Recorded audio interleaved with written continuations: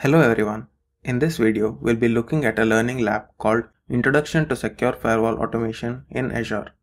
My name is Suraj and I'm a technical marketing engineer at Cisco. To start with, let's look at the goals of this lab. Before diving deeper into firewall automation, in this lab, we make sure that you're familiar with the basics of Terraform and Ansible. To perform the lab, you'll need access to an Azure account. Make sure it has permissions to create and delete resources. In the beginning, we'll look at how similar Terraform and Ansible syntax is to the FTD CLI syntax, making it easier to learn.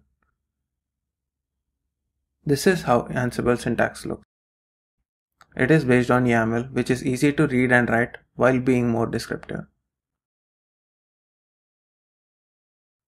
Coming to Terraform, it is written in HCL. HCL syntax consists of blocks. Here you can see a resource block for physical interface. Then we'll introduce you to the Terraform provider and Ansible collection for FMC, which makes the automation possible. Next, we'll give you an overview of Terraform. In the overview, you'll get to create, update, and delete a virtual network in Azure using Terraform.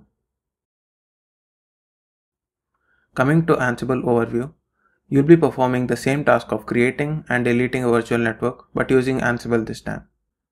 This way, you get to compare and choose between Terraform and Ansible for automating your firewall. In the final section, we summarize the learnings from the lab and provide you with additional resources to learn more.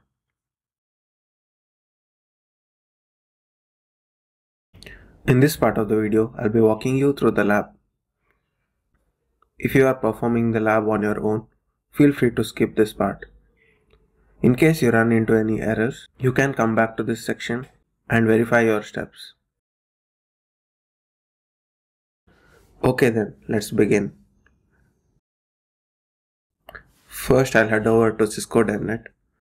In the Learning Lab section, let me search for Secure Firewall Automation.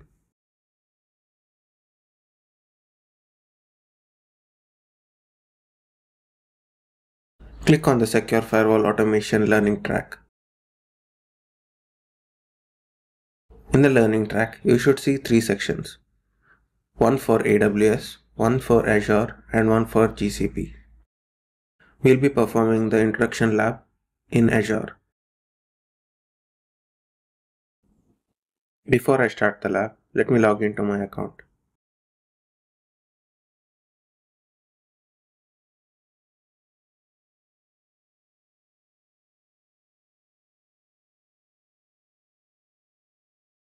Now that I've logged in, let's start with the lab. In the introduction section, you'll be learning about the basics of Terraform and Ansible. Also, we'll look at why we choose Terraform and Ansible for firewall automation. Here you can see the CLI syntax to create a physical interface. If you compare it with the Ansible code, you should notice the similarities in the values passed. You can see that it's more descriptive and easier to read than the CLI syntax. Coming to Terraform code, here you can see a physical interface resource being created, which looks very structured. Next is an introduction to the FMC Terraform provider, which is published in the Terraform registry. Click on the link to head over to the documentation of the provider. Here you can browse through all the available features and look at reusable examples. Next, you'll be introduced to the FMC Ansible collection. Click on the link to head over to the Ansible Galaxy page where the collection is published. Instructions to install and use the Ansible collection is documented here. Click on the Start Learning button to continue. The lab will last for 120 minutes. The time left will be displayed on top of the screen. Make sure to complete the lab within the given time. Coming to the Terraform overview, we explain you what is Terraform and how it's useful in managing infrastructure. Now let's start with the demo part of the lab. In the demo, we'll be creating a virtual network in Azure using Terraform. Before diving into the code, we must first clone the repository. Click on Execute to Terminal button to clone the repository. After the clone is complete, change the directory by executing the command. Next, we have to install Azure CLI and log into our account.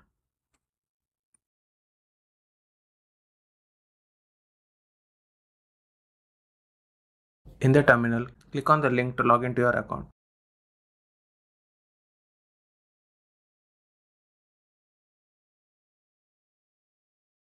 Also copy the unique code generated.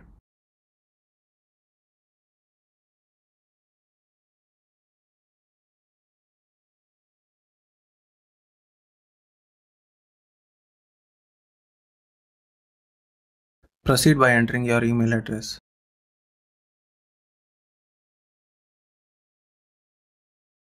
After login, click on Continue to authorize.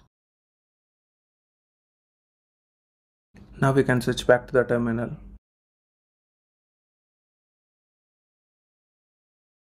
If you have multiple tenants, make sure to follow the instructions to choose the correct tenant.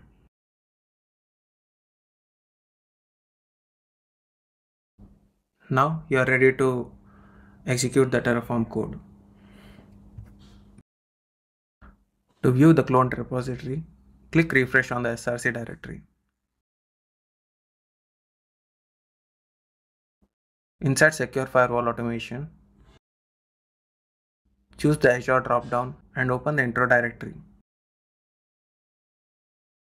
Inside Terraform directory, you should find a main.tf file. In the file, you will find multiple blocks. The first one is a Terraform block. All the required providers are mentioned here. We'll be using the Azure RM provider to create resources. The block which actually creates a virtual network is a resource block. To create a virtual network, we'll have to pass it a resource group name and its location. Open your Azure portal and check if you already have a resource group. If not, create one.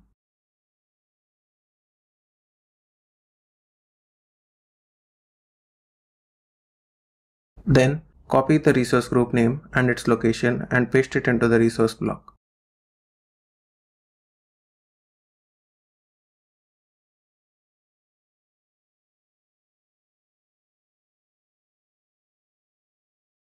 Now the code is ready to be executed.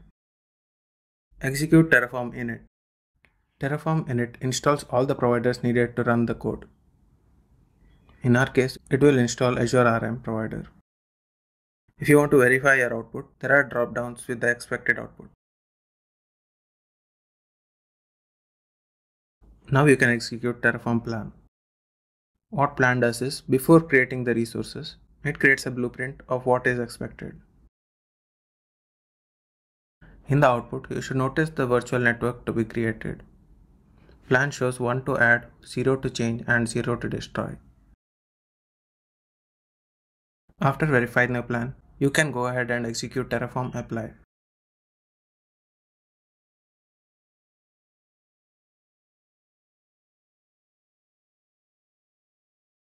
When it prompts to confirm the actions, type yes.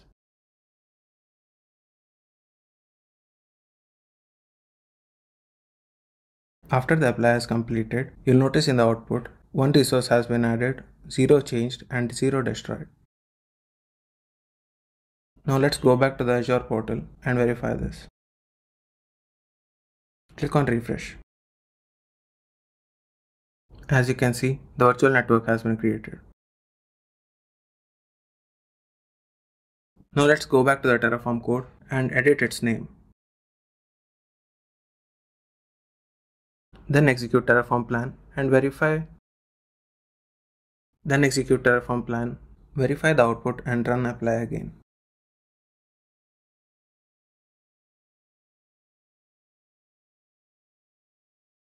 If you refresh the Terraform directory, you'll notice that a new file called terraform.tf state file has been generated. This is what Terraform uses to track the current state of resources. Based on the current state, it will create a plan to make the required changes, as you can notice in the name of virtual network.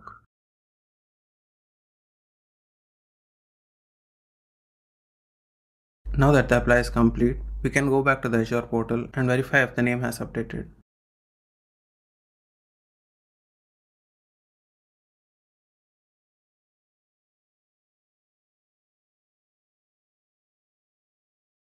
It has successfully updated the name of the virtual network. Heading back to the lab, the last step will be to delete all the created resources. Run Terraform destroy.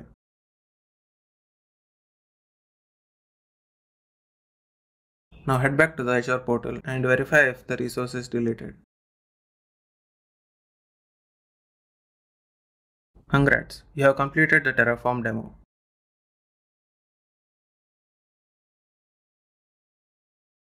Further in the overview, we include additional information on different aspects of Terraform. Make sure to read them to learn more.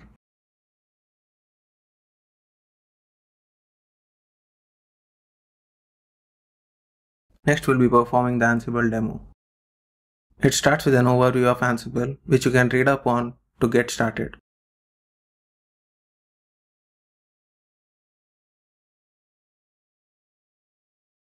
In the demo, we first switch to the Ansible directory.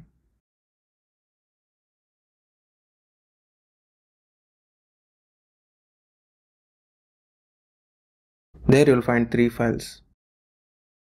First one is the hosts file. In this file, we list all the IP addresses where the Ansible code has to be executed. In our case, we'll be running the code in localhost. Main.yml is the file where we define all the tasks. Here the first task is to create a virtual network. Like we did in Terraform, we'll have to paste the resource group name. Before running the task, we have to install all the dependencies required for the Azure collection.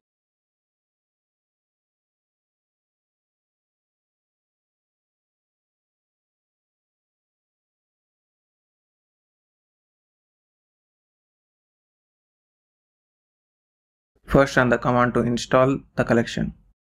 Then install the bash script included, which installs all the Python dependencies.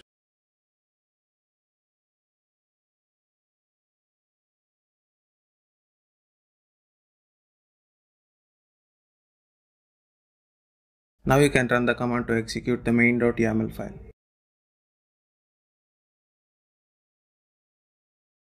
You can see that the task to create a virtual network has completed. Verify this by going to the Azure portal.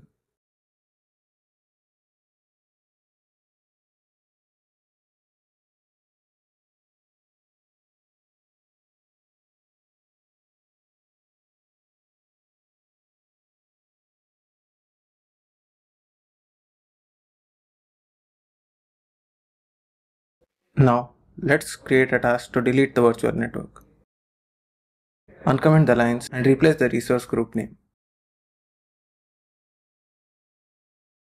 Now execute the command to run the playbook again. The task of deleting a virtual network has completed. Verify this by going back to the Azure portal.